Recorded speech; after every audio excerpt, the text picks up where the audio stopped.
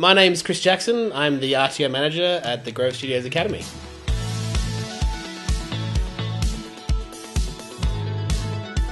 The greatest thing about our diploma in music industry is that we have focused on a lot of different aspects of the audio industry. And we don't just look at recording music, we look at everything. We want to make sure that students who come in with either some idea or no idea of what they want to study walk away with a more defined career path. So they could enter thinking they want to be a music producer, but then realise that they love sound and film, or might think they want to do live sound, but then they love recording music. So it's all about the opportunities.